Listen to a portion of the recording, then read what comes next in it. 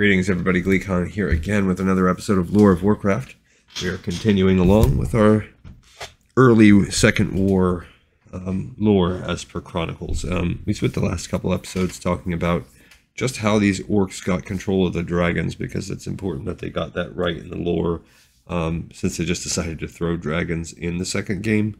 And dragons become so powerful and important in the overall lore of Warcraft that, you know, it would have to be important that they did that right.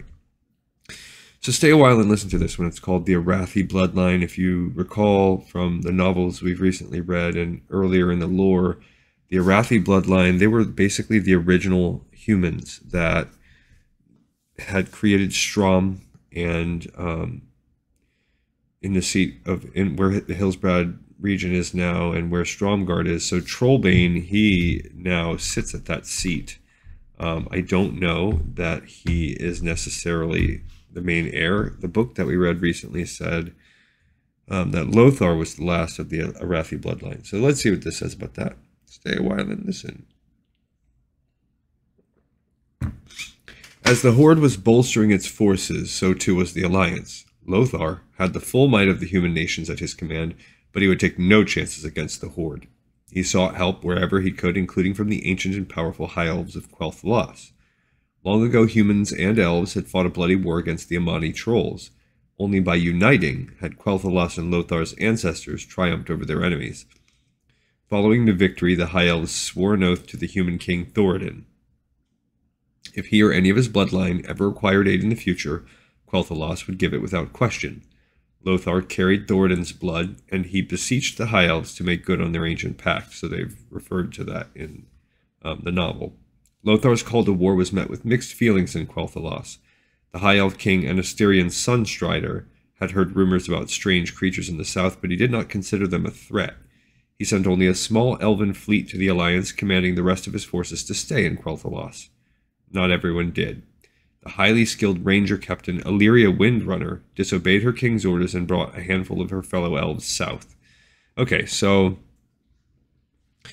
all right. She believed the Horde was a much greater danger than most of her kin did, and she was determined to see what the orcs could do with her own eyes. Though Lothar was disappointed with the small number of elves who joined the Alliance, he didn't show it publicly. He welcomed them with open arms.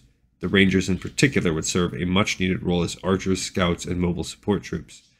The elves arrived in Hillsbrad foothills by sea just as dire news reached Lothar. Like most members of the Alliance, he had expected the Horde to invade the north by crossing the Thandal Span, an effort that would have taken many more months. Yet human scouts reported that the orcs had constructed a fleet, and they were poised to set sail. The invasion would happen much sooner than Lothar had anticipated. Lothar urged the rest of the Alliance's armies to gather in Hillsbrad foothills, the most likely place the Horde would make landfall. To waylay the Orcish fleet for the time being, the Supreme Commander called upon Admiral Dalen Proudmoore and the Alliance Navy. So you could make the argument that the first level that we just did really should have waited to about right here for the humans, because there was elves. Well, no, there were elves in the first Horde level. So really the whole game, in a way, we could have waited to play till about here, because now we have the elves involved.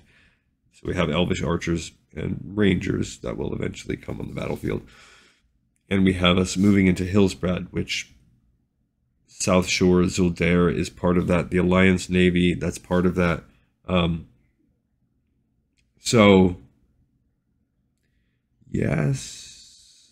The elves have officially joined it. We could hypothetically do the second human level now, but we're going to do the second orc one first.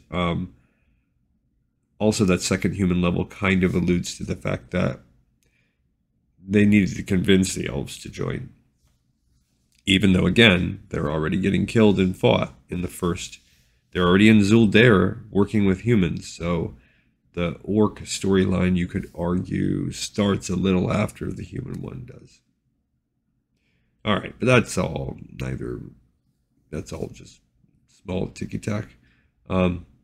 We now have an understanding of why the elves have joined and why it is only elven archers and rangers. We also have the mention of an elvish hero there. Illyrian, what did they say her name was? Windstrider? Illyria Windrunner. And that's a familiar name, so she's probably some kind of hero that is going to come across more and more. All right. And is she Sylvanas' sister? Because isn't that Sylvanas' last name? Okay. Or maybe Sylvanas is... No, it's not for elves. No, I was going to say mother, but no, that doesn't make sense. All right, another episode in the pipes, 5x5. I thank you so much for listening. I'll see you on the next episode of Lore of Warcraft.